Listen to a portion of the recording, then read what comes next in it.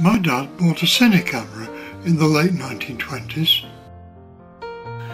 I think it was the first model that the French Pathé company made for amateur use, and 16 pictures every second may have seemed a better deal than the 8 small prints you got from a roll of film in his dad's Kodak #1 folding camera.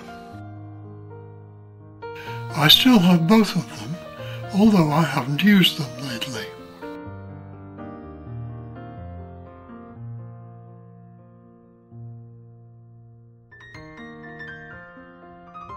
These are the first cine pictures that he took with it. It's my mum gathering flowers in her dad's garden in Bredbury Green, Romiley in 1928, and looking very embarrassed at being filmed. He puts in a brief appearance at the end of the clip.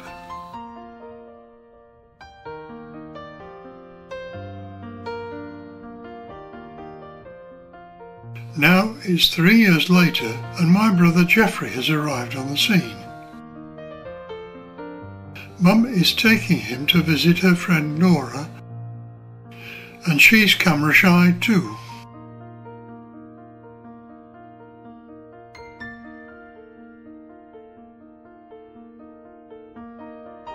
Nora's father is my dad's employer. They live in a big house across the road on Bredbury Green with a badminton court in the garden.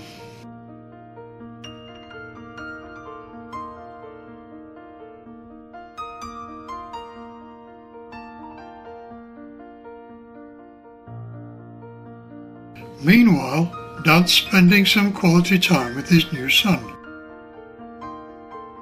while his boss prunes roses in his best gardening gear.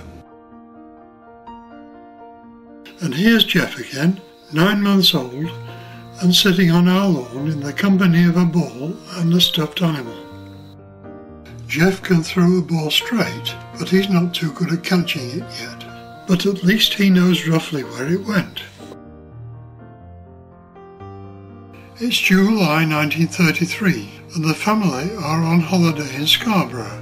Jeff's now 15 months old, and he's paddling in the sea with his mum and dad in his trendy one-piece bathing suit.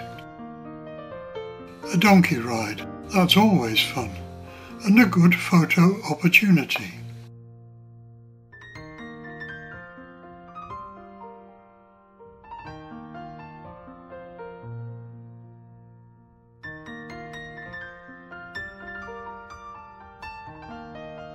This clip might be recording Jeff's first unassisted steps.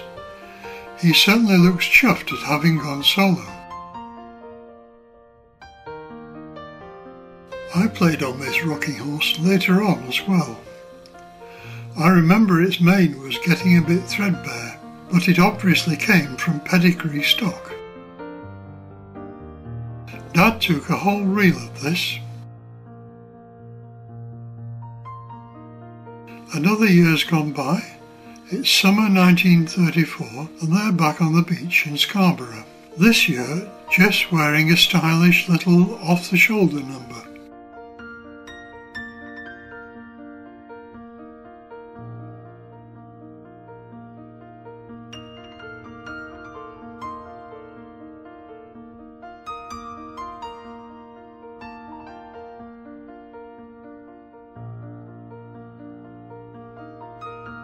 This is the lake in Scarborough's Peace Home Park.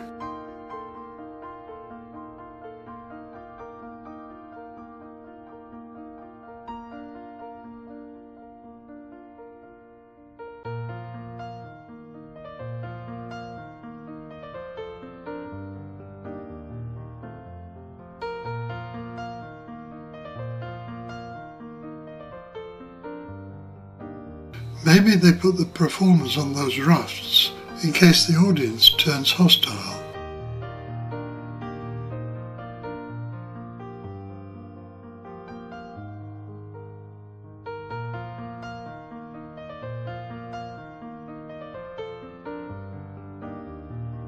And now it's 1935 and we're on Blackpool Promenade.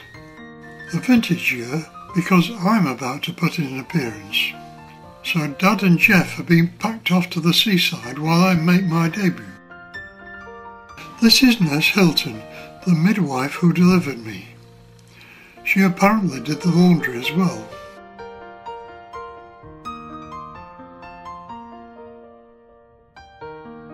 Here she's introducing me to Jeffrey.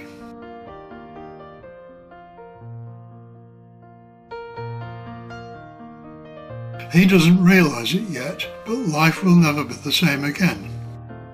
From now on, he's only going to get half the attention, and he'll have to share his train set too. It's April 1936. I'm 8 months old, and Jeff's just 4, and very smartly turned out. Just look at those shoes.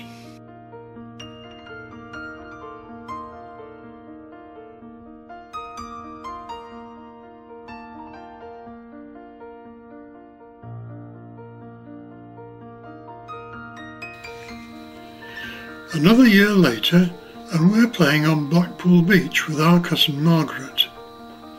And I've now inherited the sexy swimsuit.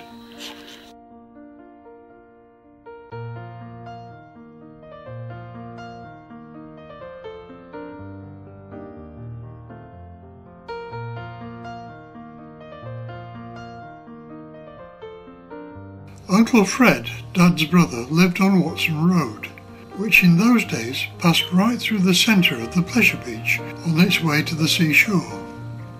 So on the way back there, we often begged for a ride on the roundabouts or the little train.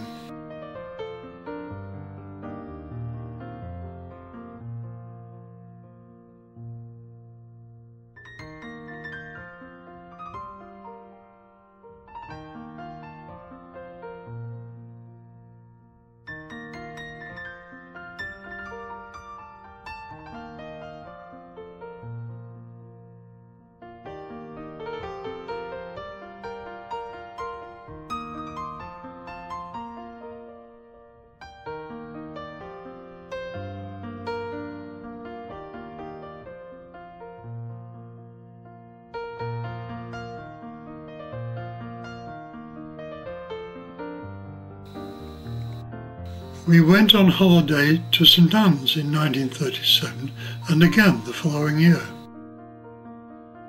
We're in a little park on the seafront here, and I'm in my pram being wheeled by Mum through a little grotto behind a waterfall, whilst Dad filmed us from the other side of the pool.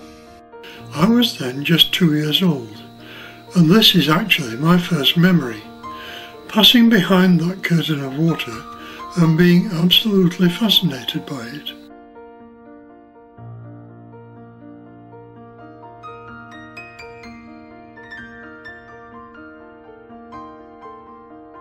These stepping stones really need traffic lights and a one-way system.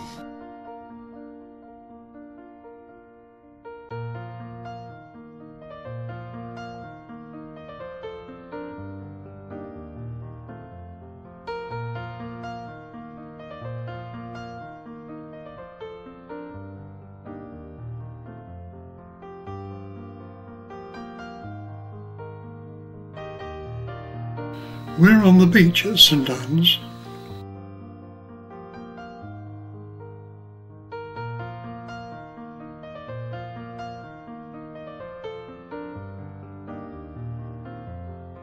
The people passing in the background look like they're all straight out of the 30s, which they are.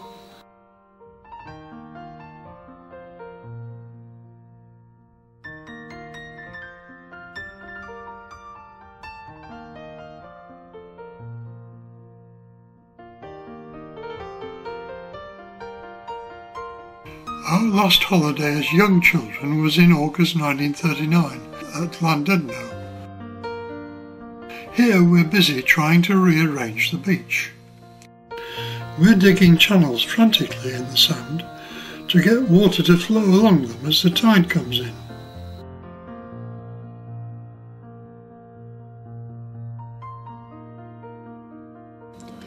And this is us later, watching the Punch and Judy show on the beach.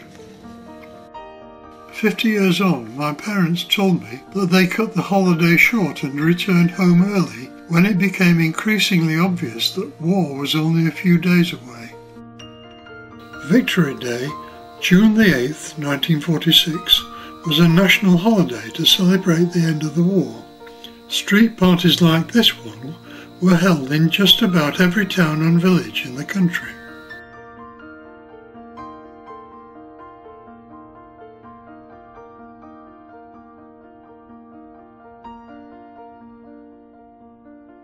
Later in life, a few of them went on to greater things.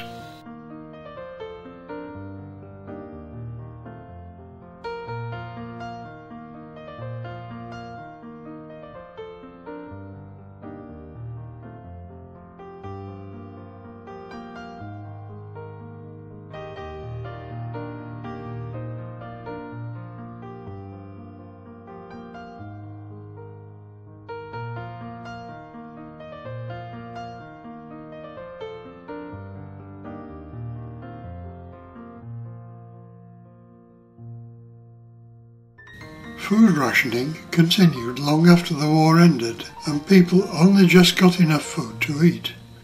So it's amazing how they conjured up this impressive spread of sandwiches and cakes, jellies and biscuits.